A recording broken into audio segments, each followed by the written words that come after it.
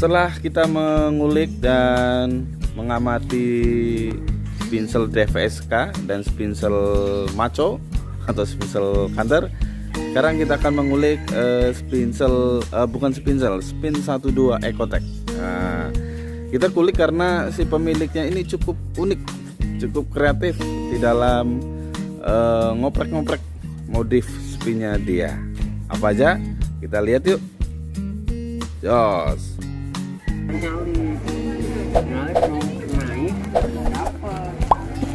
Ya aja langsung.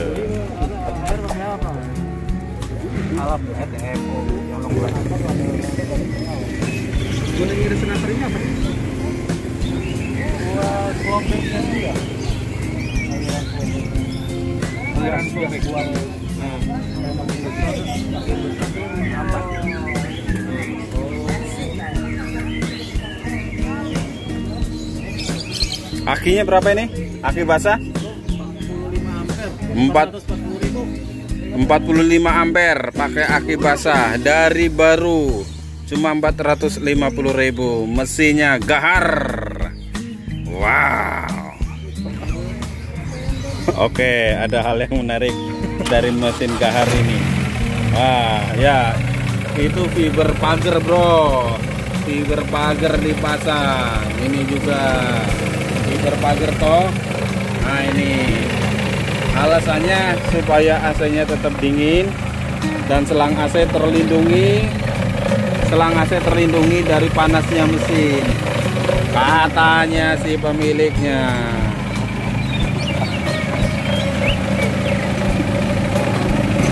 Ya baik, balik ke spin gahar 12 Ecotech.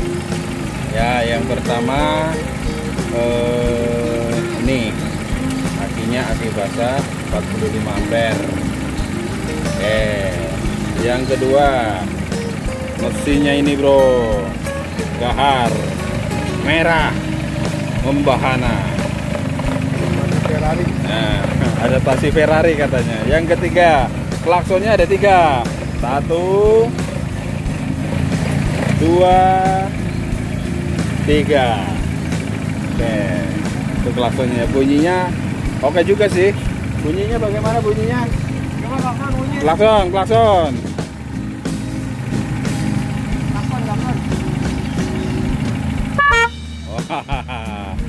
Kayak bis antar kota. Oke, cukup. Berikutnya nih, ada yang unik lagi. Ini filter udara. Apakah masih ori juga ya filter udaranya? Sabar ya, sambil dibuka oleh Om Daniel. Ini adalah karya dari Om Dir. SLI berapa dia? Oh, nopungnya di belakang. Ya, sebentar lagi kebuka.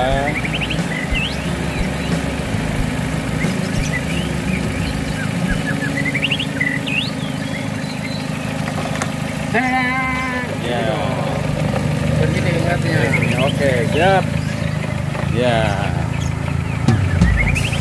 Filter udaranya apakah sudah diganti? Wow. Lihat sininya sana. Wow, kawat nyamuk. Kawat nyamuk, bro. Sudah nggak pakai filter udara lagi. Nah, ini katanya filter udaranya Honda Grand motor, dicabut, dipindah. Oke. Ya, inilah salah satu karya modif dari SLI. Terima kasih Om Daniel. Ini mobilnya Om Dir ya. Dikembalikan. Ya, ini tadi mesin sudah dinyalakan, baru dinyalakan. Sekarang AC-nya yang sebelah kiri yang ini masih 0, tapi dinginnya dapat.